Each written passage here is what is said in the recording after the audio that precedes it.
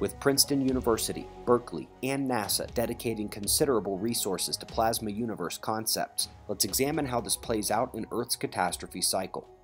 To account for all the evidence and the ancient stories, one has to truly begin to look at the Sun. Plasma dominates the process of such an event, to the physics of the eruption, to the chemical composition of the shell, to the state of the Earth and Sun before, during, and after the event, and including the potential greater connection to the galaxy and beyond. To draw this into the catastrophe cycle, here's living legend Dr. Anthony Peratt from Los Alamos National Lab. Many astronomers, physicists have hypothesized, that at one time there was an immense solar outburst from the Sun, maybe 100,000 times what it is right now.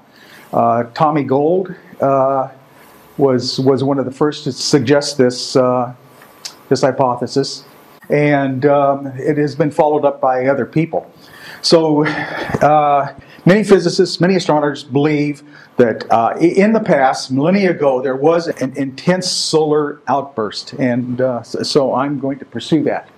The Nobel laureates Chandrasekhar and Enrico Fermi were the first to solve the what was called the stability condition of a Z-pinch. Here's the 9 plasmoids. Actually, I've only drawn 5 or so. Let's look at the so-called eye or owl morphology in that that Z-pinch. It looks something like this when you false color it and fill it in, and then compare it to what we call eye mask petroglyphs around the world. This is Easter Island, Newgrange. Where else? This is in California. This is actually a pictograph of the Chumash Indians.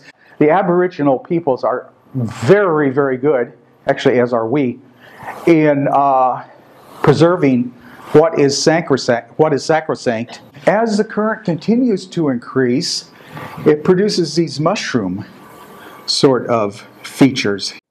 Through decades of searching the world collaborations with amazing observers like Vandersloot and John McGovern, Peratt has amassed the most extensive data set of petroglyph representation of global solar storms, and the most famous of those is the Stickman, which is not amazing by itself, but those dots on each side, found around the world from the exact same time periods, is indicative of shared experience, and the plasma formation called a Z-pinch seems to fit the description of both the drawings and the physics of a solar disaster.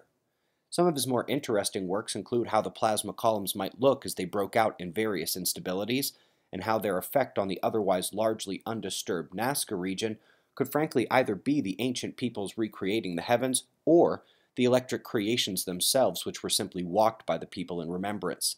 The most perplexing was the four-current form, which seems to just want to happen when you hit the juice, and the corresponding 28 band counts on the heads of so many of the drawings. It is indeed Peratt's contention that the Sun's normal ebb and flow are tame compared to the rare events. This is where the plasma formation of most importance comes in: the Great Column, the tongue, the giant god with the headdress, always associated with the Sun in some form.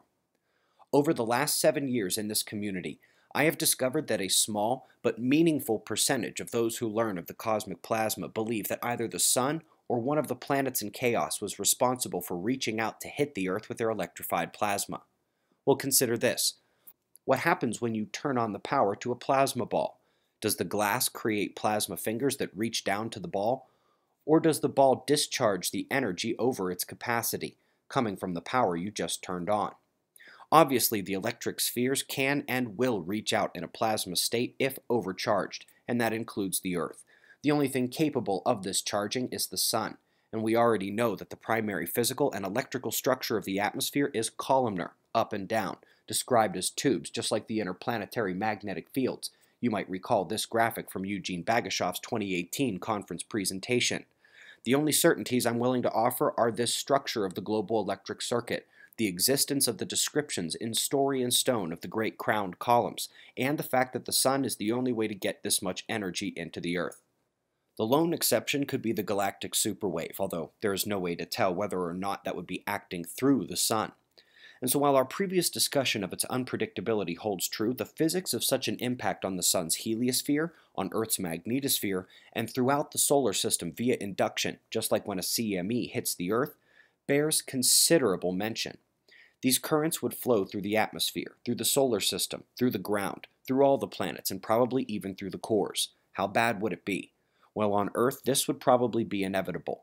The loss of the global power infrastructure, including the vehicles and facilities needed to fix it and build the replacement parts, which need rebuilding themselves by facilities that need rebuilt, and so on, all while you can't get gasoline or cash, and shelves are empty in a few days, and public water is down along with all electric wells, not to mention your heating, cooling, phone, and 911 service. Not that they'd have gas or vehicle or phones either. Earth taking in too much energy will mean that the energy must come out of the capacitor, through the mantle, through the metal-rich crust, oceans, and atmosphere.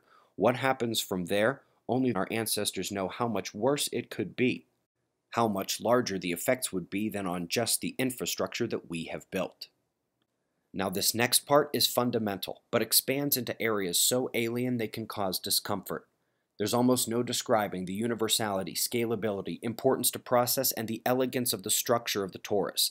We do see it everywhere. Plasma donuts, magnetic fields, electric double layers, all demonstrative of the formation being the essence of something elemental to our existence in the cosmos.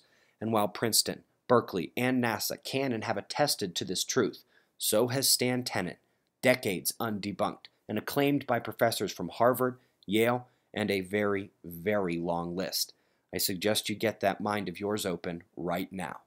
Using the Hebrew letters for Genesis 1:1, wrapped in a coil around a central point, he found the letters lining up, indicating a successful pattern folding of the text geometry. The only 3D way to fold a coil undisturbed is through itself as a torus. He hilariously refers to this as the bagel theory of reality. Now this is interesting. When he saw the color map torus geometric puzzle segment, he must have realized that it had to be simplified for the torus alone and must include that coil in the middle around which he first wrapped the verse of the Torah.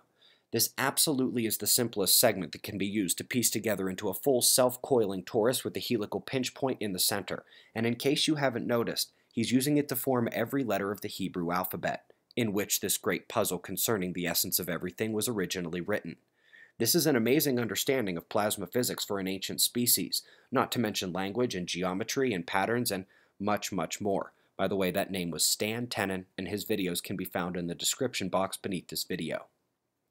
Coming back to the catastrophe cycle, we can be almost certain that either the disk torus known as the galaxy, the disk or full toroidal heliospheric fields, or the magnetic and electric toroidal forms of Earth are heavily involved in the catastrophe process. And in Part 9, we will examine the effects on Earth's crust and magnetic poles, including what it would take to change the rotation speed and what it would take to tilt the planet.